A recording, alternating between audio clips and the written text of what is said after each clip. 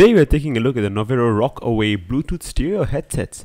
These are Bluetooth headsets designed to connect wirelessly to any Bluetooth-enabled phone, mobile device, including laptops, and send and receive audio as well as basic commands. Designed in Germany, the Rockaway comes in stylistic black and red. They have a nice flat cable connecting the two earpieces with the control buttons built into the cable. The whole thing is really lightweight and easy to carry around.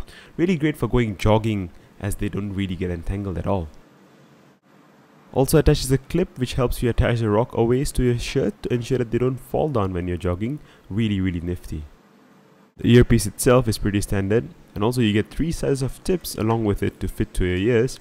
The passive noise cancelling effect of the earpieces is pretty good and on par with some of the others out there like Shure and Sennheiser in-ear headphones. Another cool thing about this Rockaway is that it charges through standard micro USB port, which is right behind the right earpiece.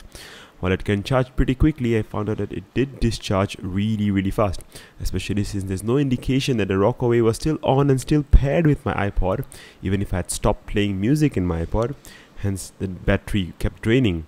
I ended up in situations where I had no charge left by the end of the day a couple of times.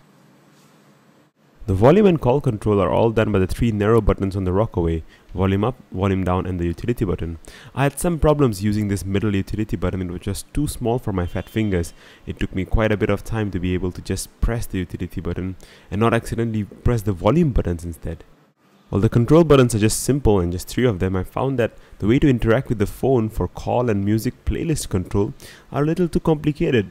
They are a combination of long and short, single and multiple presses of the middle utility button, along with various indicators on the tiny little LED.